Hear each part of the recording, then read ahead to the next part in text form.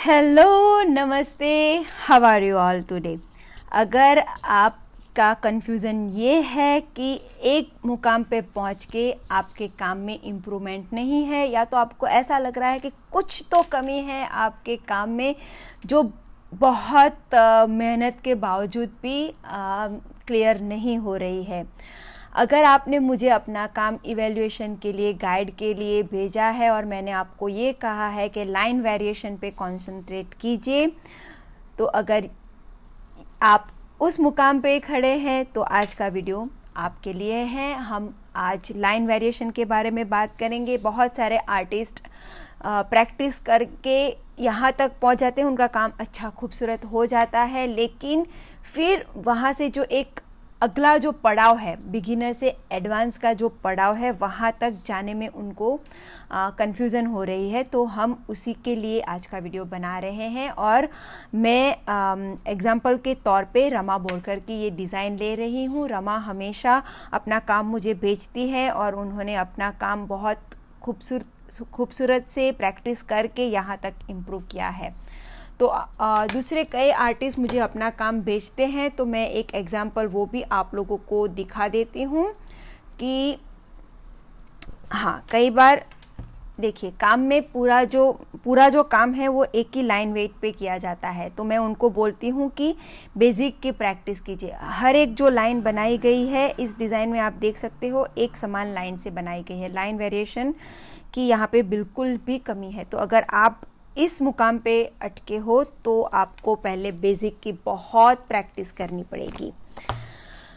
अब ये जो बिगिनर से एडवांस का जंप है उसके बारे में हम बात कर लेते हैं। लाइन वेरिएशन उस मुकाम को आगे बढ़ाता है। तो लाइन वेरिएशन की पूरी एक वीडियो मैंने डिटेल में बनाई थी, आज मैं एग्जाम्पल के तौर पे भी यहाँ पे एक्सप्लेन कर दूँगी।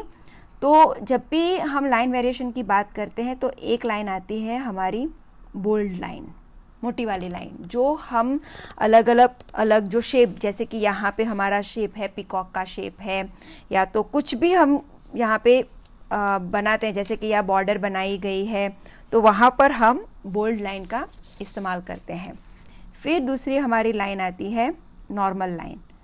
इस लाइन से हम सारे हमारे फिलर एलिमेंट वगैरह जो बनाते हैं वो हम इसी लाइन से बनाते हैं। तो मैक्सिमम जो हमारी डिज़ाइन में जो काम होता है वो इसी लाइन का होता है। और फिर तीसरा जो हमारा लाइन वेरिएशन है वो है शेडिंग का काम, लाइट, बिल्कुल लाइट वर्क।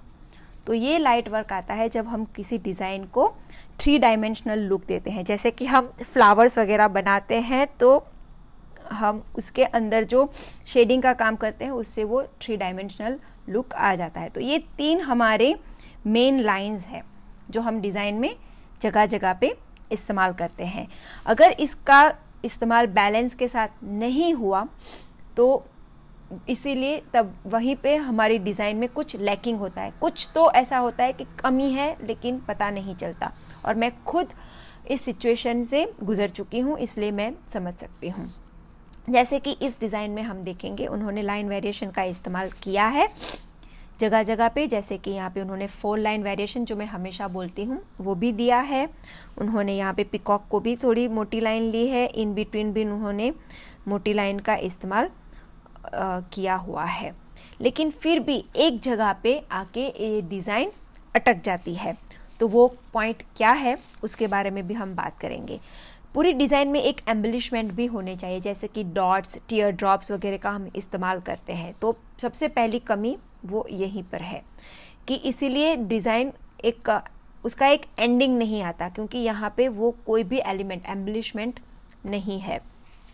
फिर उनके जो गल्फ एलिमेंट है उसमें थोड़ी सी अभी भी एक इम्प्रूवमेंट की गुंजाइश है, क्योंकि यहाँ पर वही लीफ बहुत ही परफेक्शन के साथ आए हैं, लेकिन यहाँ पे जो इस्तेमाल हुआ है वो थोड़ा सा एक कंफ्यूजिंग है। तो रमा, हम आपकी डिज़ाइन लेके बहुत सारे हमारे ऐसे जो आर्टिस्ट हैं जो अपने काम को इम्प्रूव करना चाह रहे हैं उसको पूरा ये गाइड करके हम वीडियो बना रहे हैं। तो सबसे पहले जो उन्होंने लाइन वेरिएशन का इस्तेमाल किया है वो हम बना लेते हैं। जो हमारी बेस ऑफ द डिज़ाइन है। बेस ऑफ द डिज़ाइन ये हमारा ट्रायंगुलर बॉर्डर है। अब इसके साथ मैं क्या करूँगी, मैं यहाँ पे एक फ्रिल की बॉर्डर दूँगी। अब जब हम फ्रिल बनाते हैं तो कई बार बिगिनर्स का ये प्रॉब्लम हो जाता है कि वो लोग इस तरह से फ्रिल बनाते हैं। फ़र्क देखिए, ये डेलिकेट लगेगी, ये थोड़ा सा बल्की लगेगा।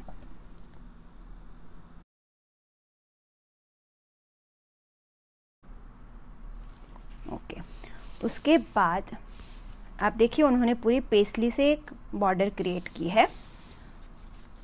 तो मैं जब वो बनाऊंगी तो अपनी पेस्टली को एक अच्छा सा एक कर्व दूंगी। उनका अगर आप देख पाओ तो यहाँ पे पेस्टली में थोड़ा सा कंफ्यूजन है उसका हेड।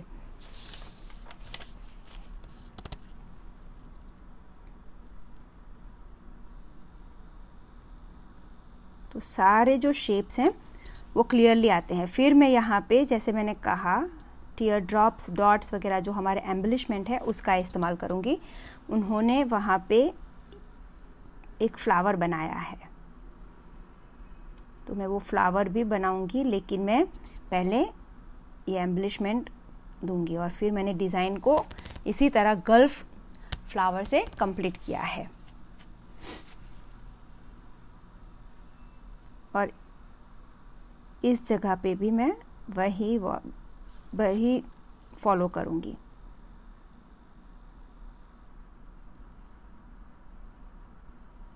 तो जैसे जैसे डिज़ाइन बिल्डअप होती जाएगी आपको एक डिफरेंस पता चलता जाएगा।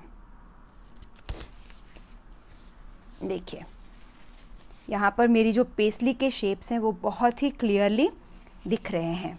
अब मैं इसके अंदर जो फिलर एलिमेंट हैं वो भी बहुत ही डेलिकेट लाइन से करूँगी। और जब हम इसको थिक लाइन देते हैं तो वो एक थिक लाइन बहुत ही परफेक्शन के साथ आनी चाहिए।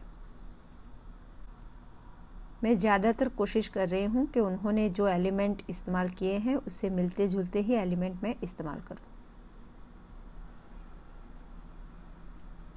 अब देखिए जब हम लाइन वेरिएशन की बात कर रहे हैं तो जब हम पेस्टली को थिक लाइन देते हैं तो यहाँ पे प्रेशर कम है, फिर मैं प्रेशर बढ़ाती हूँ, फिर प्रेशर वापस कम है। तो मेरी जो लाइन आती है वो दोनों एंड्स पे पतली है और बीच में मोटी है। बिगिनर्स का क्या हो जाता है कई बार कि वो लोग जब शेप को गाढ़ी लाइन देती है तो वो एक समान इस तरह से लाइन देते हैं, लाइन वेट, तो उनका लाइन एक समान थिकनेस से ये बड़ा होता है। लेकिन पेस्टली में हम कई बार इस तरह की लाइन इस्तेमाल करते हैं जो टेपर होती है। टेपर मतलब एंड पे पतली है, बीच में मोटी है। तो वही मैंने इन सब के साथ किया है। और जब भी मैं फिलर एलिमेंट कर रही हूँ तो मेरी लाइन बहुत ही डेलिकेट है और फिलर एलिमेंट भी मैं इसी तरह डेलिकेट लाइन से छोटे वाले कर रही हूँ, स्मॉल कर रही हूँ। तो आपको ये डिफरेंस यहाँ पे भी दिखाई देगा।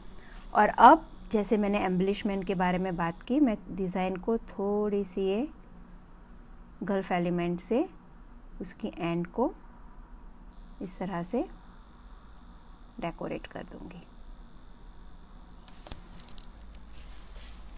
ठीक है।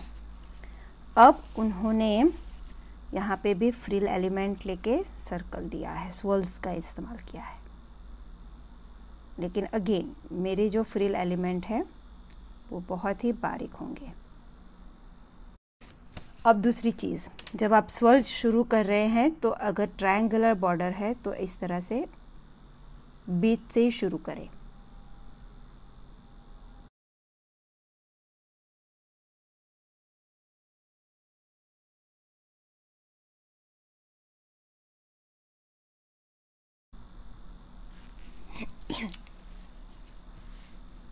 अब जब भी इस तरह के आप लाइक स्वर्ल वगैरह बनाते हो और उसके ऊपर आप कवर लाइन देते हो तो ऐसा लगना चाहिए कि वो कवर लाइन उसी स्वर्ल के लिए है, क्योंकि कई बार ऐसा होता है कि आप स्वर्ल इस तरह से आपने बनाए, फिर आपकी कवर लाइन इस तरह से जा रही है।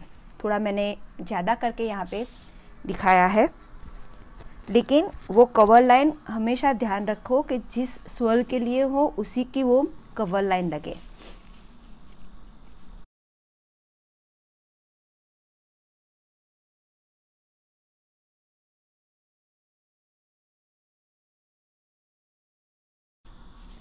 अब जो यहाँ पे उन्होंने फ्लावर्स बनाए हैं उसके बारे में हम थोड़ा सा देख लेते हैं। उन्होंने उस फ्लावर के ऊपर डॉट्स बनाए हैं।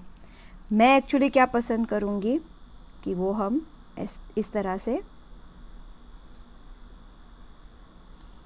गर्ल फ्लावर बना दें, डॉट्स की जगह पे ये रख दे तो ये ज़्यादा खूबसूरत लगते हैं।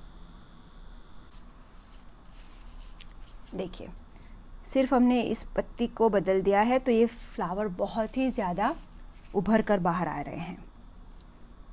फिर उन्होंने इसको इस तरह से कवर लाइन दी है। तो यहाँ पे उन्होंने सिर्फ एक लेयर का इस्तेमाल किया है। मैं क्या करूँगी, मैं यहाँ पे अपनी 4 लाइन कवर ही दूंगी।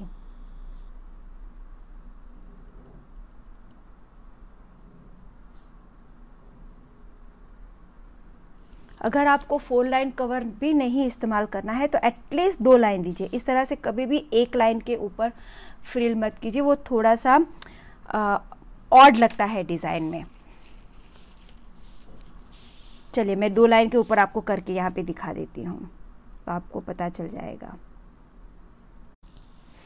इस तरह से देखिए, फिर उन्होंने यहाँ पे गल्फ की पत्तियाँ बनाई है तो मैं क्या करूँगी, गल्फ की पत्ती को थोड़ा सा और झुका दूंगी। उनकी जो पत्तियां हैं वो बहुत कम झुकी हुई है, इसलिए ऐसे स्ट्रेट खड़ी हुई लग रही है। तो कोशिश कीजिए कि जब भी आप इस तरह की गल्फ की पत्तियां बनाओ तो उसको थोड़ा सा और झुका दो। एक तो हमने झुकी हुई बनाई है और वो पत्तियां नज़दीक है। देखिए, उनकी पत्तियों के बीच में जगह भी बहुत है, तो ये भी एक बात आप ध्यान रखो। वापस उन्होंने एक लेयर यहाँ पे लिया है, लेकिन इस बार हम एक लेयर ले सकते हैं। क्यों? क्योंकि यहाँ पे हमने ज़्यादा स्पेस छोड़ी है पूरे इस फ्लावर को शेप देने के लिए। तो इसलिए ऐसा कोई भी अगर आप एलिमेंट है उसको आप स्पेसिंग देके कवर लाइन कर रहे हो तो वहाँ पे एक लाइन मत दो। यहाँ पे हम फिलर एलिमेंट लेयर के तौर पे ले रहे हैं तो यहाँ पे एक लाइन चलेगी। ठीक है। अब उन्होंने यहाँ पे छोटी उंगली, ध्यान रखिए छोटी उंगली यहाँ पे है, उनका थंब यहाँ पे है, मेरे में उल्टा है, तो मैं फॉलो करूँगी छोटी उंगली। और रिस्ट तक उन्होंने लीफ का इस तरह शेप लिया है और वहाँ पे भी उन्होंने 4 लाइन वेरिएशन लिया है। और फिर ये पूरा जो शेप है उन्होंने फ्रिल फ्लावर से भरा है, लेकिन उनकी फ्रिल थोड़ी सी वहाँ पे बड़ी है, तो मैं कोशिश करूँगी कि वो बहुत डेलिकेट हो और मैं 2 लेयर्स में दे रही हूँ। ठीक है। अब उन्होंने इस फ्रिल के ऊपर भी ये जो शेप है उसके ऊपर भी फ्रिल बनाई है।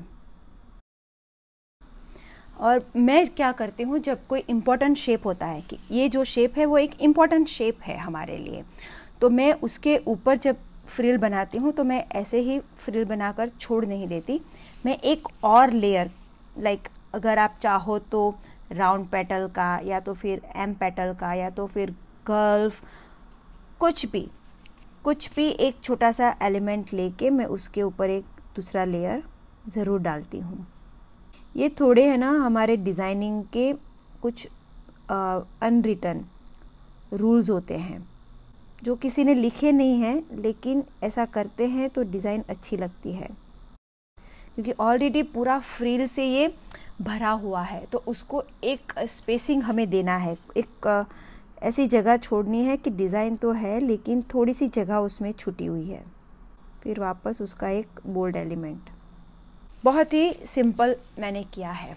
अब देखिए उनकी बॉर्डर और मेरी बॉर्डर में आपको डिफरेंस दिख जाएगा कि यहाँ पे वो शेप बहुत ही प्रोमिनेंट दिखता है, बहुत ही सिंपल एलिमेंट वगैरह है, लेकिन फिर भी वो शेप यहाँ पे दिख रहा है, हालांकि यहाँ पे वो शेप दब रहा है। फिर उन्होंने यहाँ पे वापस एक स्लैंट बॉर्डर ली है और इस एरिया को उन्होंने चेक से भरा है।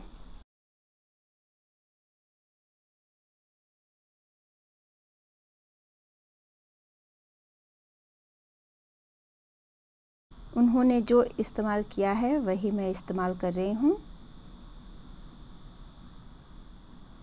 लेकिन थोड़ी सी साइज़ में कम रख रही हूँ ताकि वो चेक्स दिखे। तो देखिए यहाँ पे चेक्स इतने क्लियरली दिख नहीं रहे हैं, यहाँ पे चेक्स दिख रहे हैं।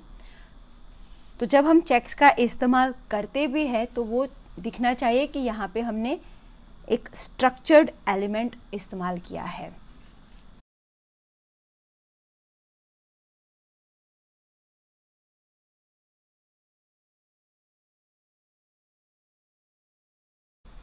अब उन्होंने डिज़ाइन में यहाँ पे ये जो बेल इस्तेमाल की है, मैं एक्चुअली डिज़ाइन में रिस्ट के बराबर ऐसे इस पोजीशन पे ऐसी बॉर्डर इस्तेमाल मैं नहीं करूँगी, लेकिन अब उन्होंने की है तो हम थोड़ा सा उसको डेलिकेट बना के ट्विस्ट दे के वो कर देते हैं।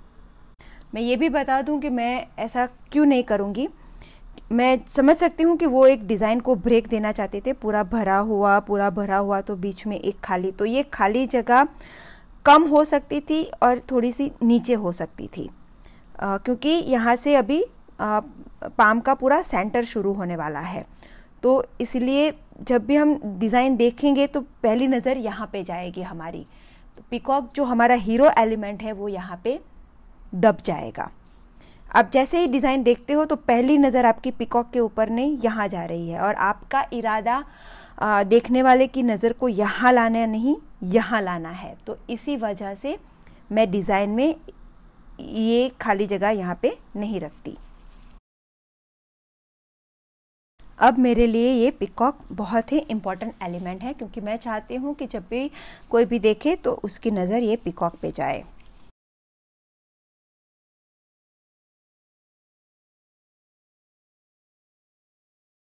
मैंने पीकॉक को यहाँ पे थोड़ा सा बड़ा भी इसीलिए किया है, और इसीलिए मैं थोड़े से यहाँ पे भी एम्बलिशमेंट दे दूँगी, और जो खाली जगह देनी है वो मैं पीकॉक के आजू बाजू दूँगी। तो ये जो खाली जगह यहाँ छूटी है वो मैं एक्चुअली पीकॉक और जो हमारा साइड का फिलर एलिमेंट आएगा ना उसके बीच में छोड़ूंगी।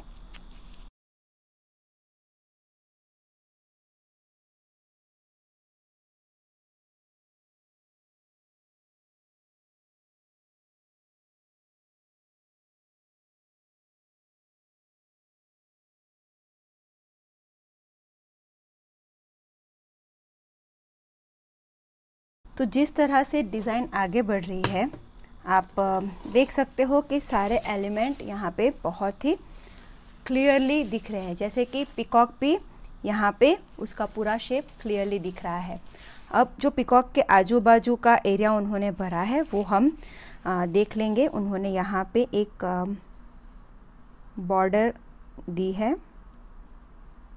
उन्होंने फिलर एलिमेंट को सेक्शन किया है।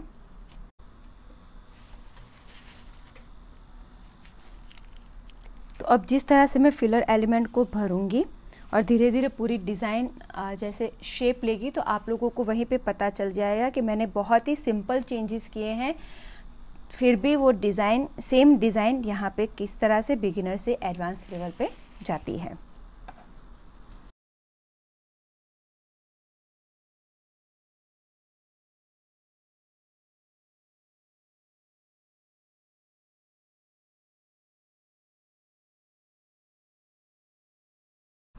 डिज़ाइन में एक ब्रीदिंग स्पेस होनी बहुत ज़रूरी है फिलर एलिमेंट के अंदर भी, तो वही हम यहाँ पे कर रहे हैं।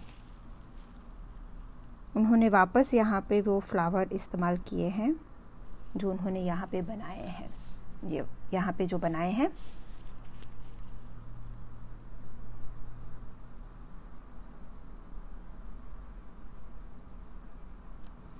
और मैं वापस वहाँ पे डॉट की बजाय ये लीफ बनाना पसंद करूँगी। उन्होंने कुछ इस तरह से ये शेप दिए हैं। एक्चुअली पिकॉक यहाँ पर मेन एलिमेंट है, तो इस शेप का कोई महत्व मुझे नहीं लगता। आप चाहो तो उसको पूरा भर दो। उन्होंने जो फिंगर्स की डिज़ाइन इस्तेमाल की है उससे मिलती जुलती ही मैं डिज़ाइन बना रही हूँ।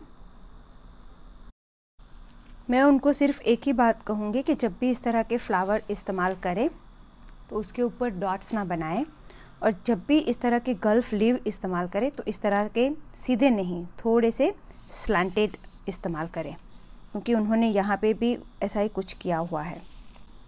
तो ये जो उनकी थोड़ी सी इम्प्रूवमेंट की उनको ज़रूरत है, तो मैं उसके बारे में यही कहूँगी। ओके, तो अब हम कंपैरिजन प्रॉपरली कर सकते हैं। अब रमा को भी पता चल गया होगा, और उनके जैसे जितने भी हमारे व्यूवर्स हैं उनको लगता है कि हमारा काम कहीं एक पॉइंट पे आके अटक गया है, आगे नहीं बढ़ रहा है, कुछ तो कमी है, तो उनको इस वीडियो के ज़रिए वो बहुत क्लियरली समझ में आ गया होगा कि कहाँ पे छोटी छोटी गलतियाँ होती है। डिज़ाइन में ब्रीदिंग स्पेस देना ज़रूरी होता है। जो हमारा हीरो एलिमेंट है उसके आजू बाजू स्पेस छोड़ना ज़रूरी होता है, नहीं कि कहीं और ही जगह पे आप स्पेस छोड़ दो। अब यहाँ पे दोनों डिज़ाइन में आप यहाँ पे नज़र डालोगे तो आपकी आँख यहाँ पे आएगी सीधी, और यहाँ पे आप नज़र डालोगे तो आपको पिकॉक दिखाई देगा। तो ये बहुत ही इम्पॉर्टेंट है कि आप कहाँ पे किस तरह के एलिमेंट का इस्तेमाल करते हो, क्योंकि एलिमेंट कई बार सिमिलर होते हैं लेकिन उसको किस तरह से इस्तेमाल किया गया होता है उसी से उसकी खूबसूरती बढ़ती है।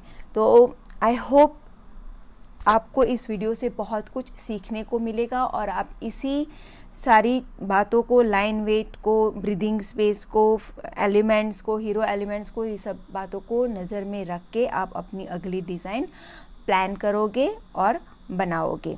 तो मैं इसी के साथ आप सबकी विदा लेती हूँ। हम बहुत जल्दी वापस मिलेंगे, तब तक के लिए stay blessed, stay inspired, take care everyone. Thank you, bye bye, C you.